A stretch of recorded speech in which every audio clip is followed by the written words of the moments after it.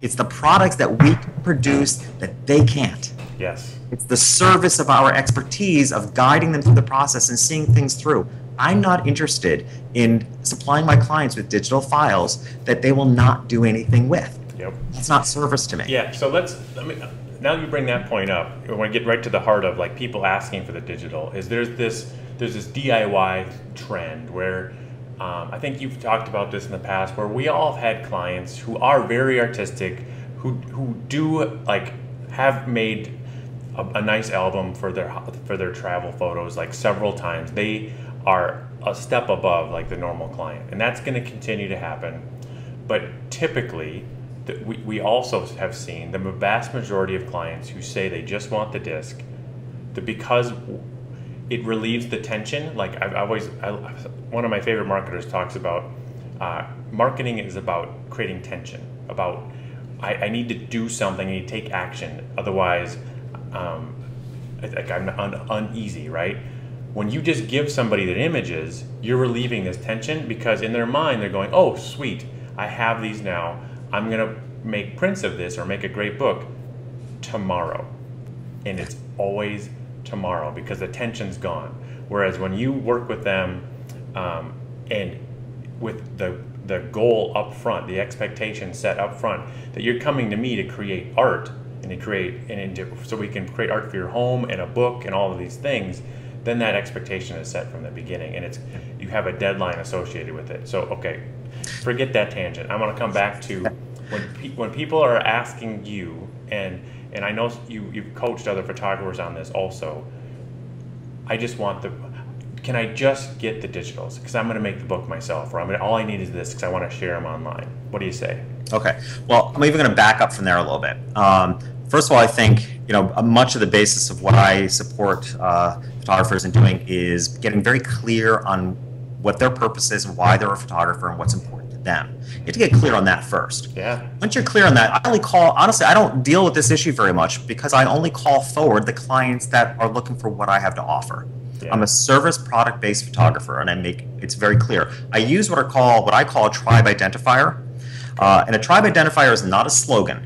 And I don't think a tribe identifier is something you can make up when you're going to business. It has to come from the experience of working with the clients who want what you offer, and then get an understanding. So for example, when one goes to my website, and any of your viewers are welcome to, at jeffreyshaw.com, there's, under photography, there's my portfolio. The first slide that comes up in my portfolio is what I call my tribe identifier. And my tribe identifier says something like, you value your family above all else and are eager to find a photographer that your children love to be around. Here's the key, if having portraits and albums to preserve cherished memories makes you smile and fills your heart, welcome. Okay? I don't get a lot of requests for digital files. I make it very clear before you look at a single one of my photographs that if having portraits and albums fills your heart, welcome. Okay? So I'm already making sure I'm aligning myself with people who share my value. Yeah. Now, that doesn't mean I don't get the requests. Yeah. I love what you said about the tension, and I look at it as the real conversation begins with no. That's when the real conversation begins. Again, our fear comes up when we hear a no, whether we're delivering the no or hear a no. When I'm asked, hey, do I get all the files? I say no. Now let's talk about why you would want them and what I can do for you to create a win-win. Okay? When I talk to them about why they want them, oh, I want to share them with their friends.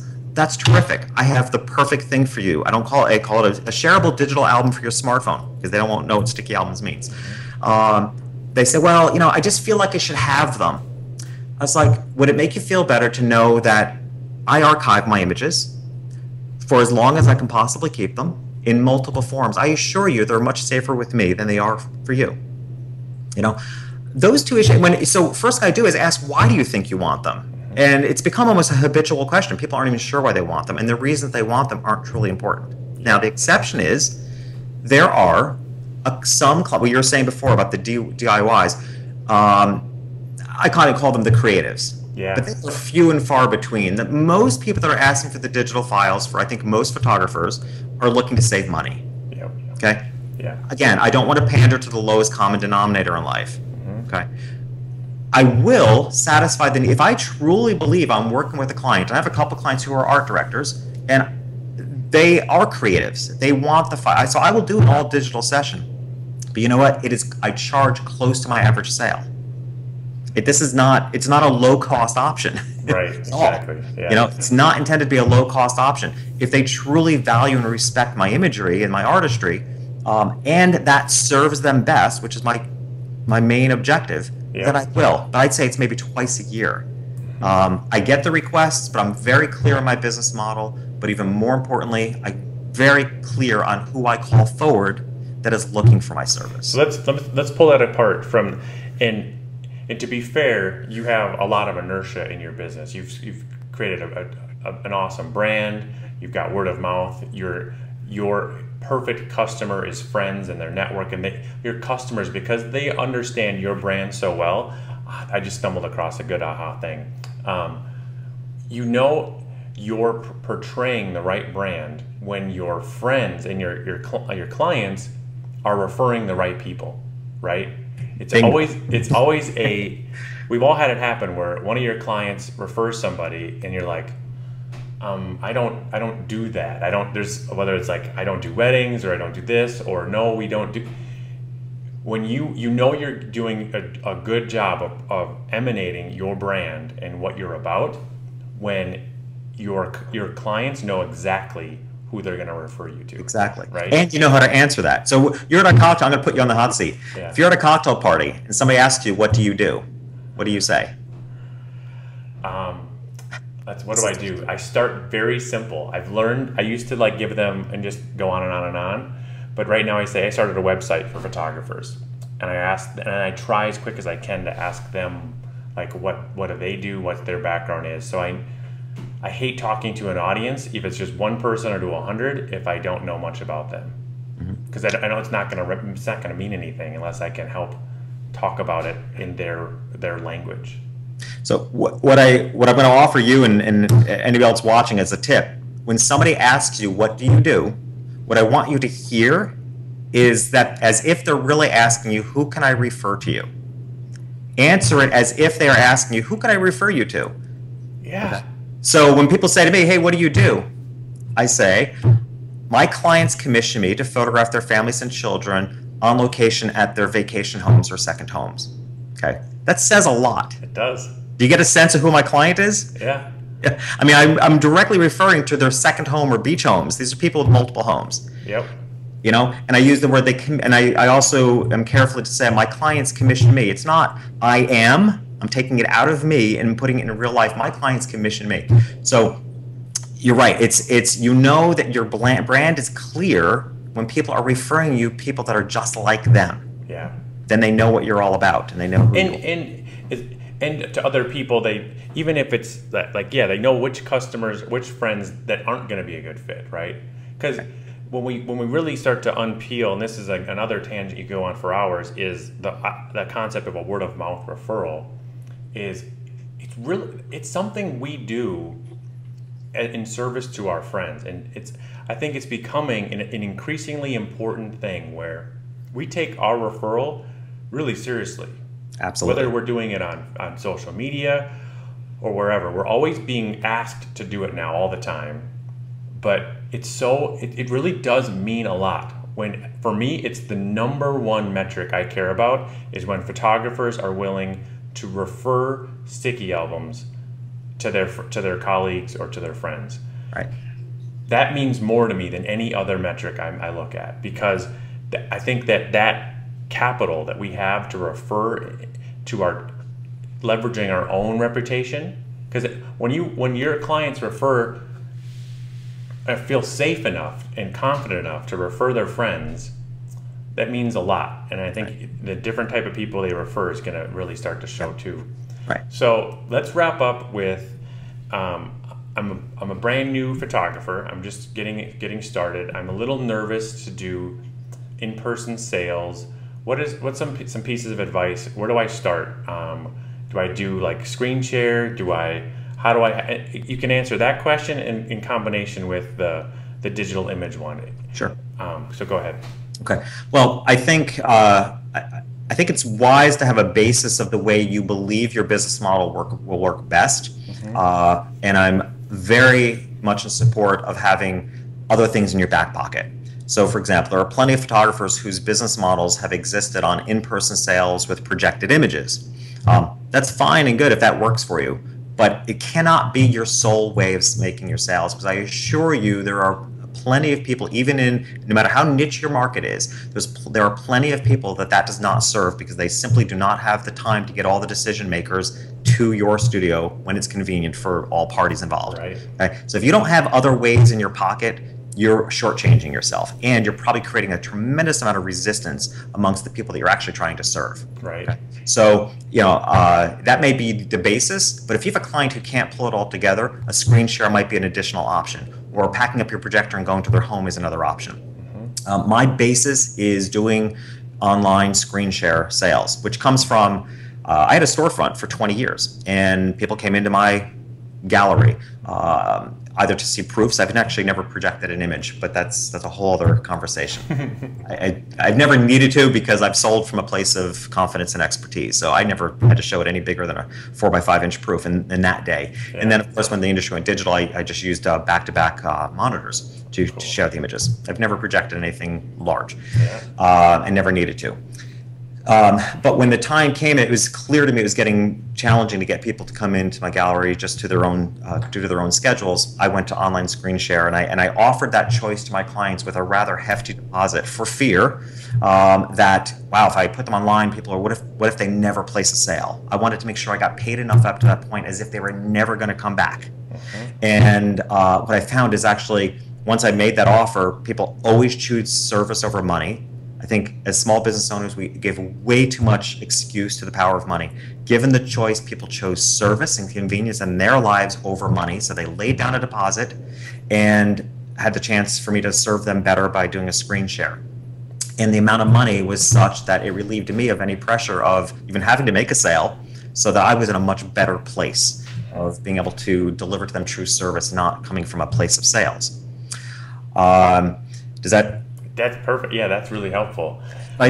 Just having more than one way to deliver your sales. I think it's a really good thing where a lot of people, I think, well, that's the first. We all have a long list of objections as to why I can't do in-person sales. Like, I still have a day job, so I don't have the time. I don't have a studio. I've heard so many answers. Well, I think that my recommendation to people who are just starting out is to find a way to try it.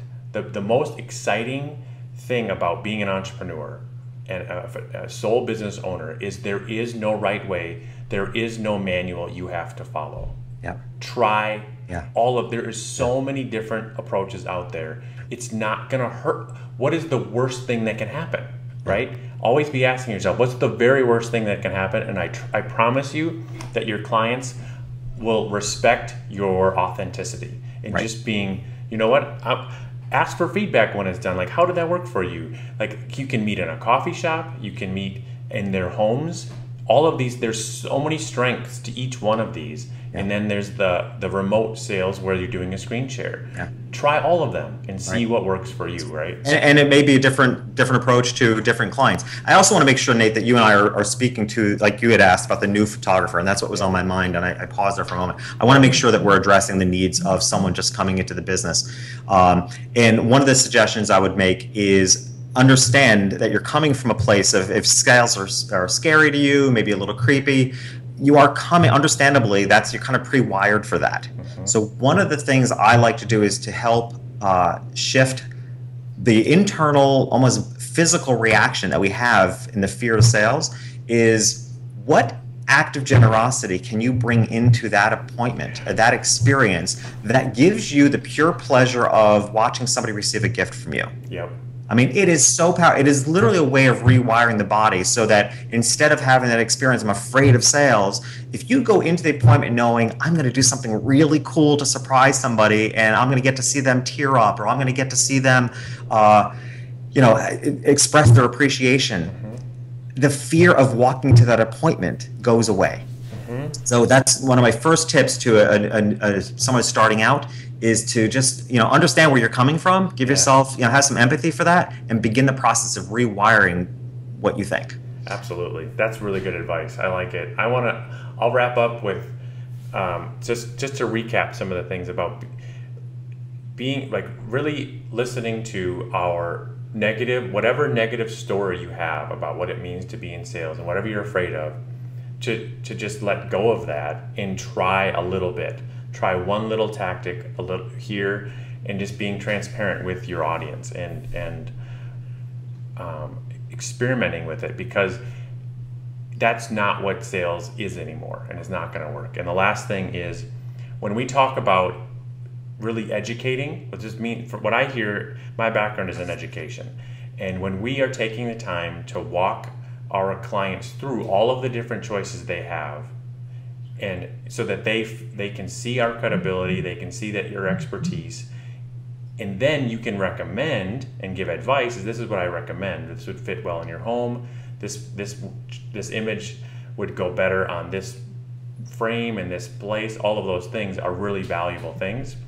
One of the things to keep in mind in all sales is to make sure you're listening first, right? So yes, we are talking about teaching and walking through and explaining a lot, but you're going to do far better at explaining things when you first take the time to listen to your clients. That's why going in somebody's home can have a lot of positives, but starting the conversation, building rapport, asking questions about what were they looking to create, what are some things their friends have that they really like, understanding what they value, and then when you go in to walk somebody through it, it's not just a perfectly rehearsed pitch, because that's phony, but it's a conversation you're having with your client, helping them make their best decision for themselves. So I can't help myself. I know you want to wrap this up. I can't help myself with one more tip. One more tip. Yeah, I love it. We're going to break this into 2 videos. I love it. Is improv. Yeah. Take an improv class. Yes. Yes. Improv is one of the greatest skills you can learn, to listen to people and pick up where they left off and not have your own agenda, because you don't know what's coming at you. Yes. So I'm a big proponent of taking improv classes. I've taken multiple classes, not only to improve my presence with my clients, but also for public speaking. It's all improv. I have no idea what somebody's going to ask of an audience. As a photographer, at being on a shoot, you've got to be ready for everything. Improv. I think improving your skills of improv is one of the, I think it's completely underrated, one of the greatest skills we can learn, because it teaches you to be fully present and listen at a degree that most of us just inherently don't live our lives doing. Great. Take an improv class. That's such great advice. The number one takeaway for me, I did it in high school, is you always say yes. Like, no blocking, right? That's Everything's an offer. Whatever is coming at you, just say yes to it first. And then it's like a generative thing where you can just keep the momentum going. But as soon as you start saying no and blocking in an event, it starts to get awkward. Yeah. My teacher uses the phrase, everything's an offer. I like it. No matter what comes at you, it's an offer. Yep. Somebody asks you for your digital files, it's an offer for you to explain the principles of your business. It's an offer for you to define what service means to you. It's an offer for you to ask them what they really want them for and to understand more about them. Complete offer. Offer and service. There we go. Well, Jeffrey, this was so much fun. We're going to probably do some additional videos in this sequence. We don't have a huge set structure to them, so guys, stay tuned. We're going to powwow and have some even greater tangible content that you guys can take and start applying in your business.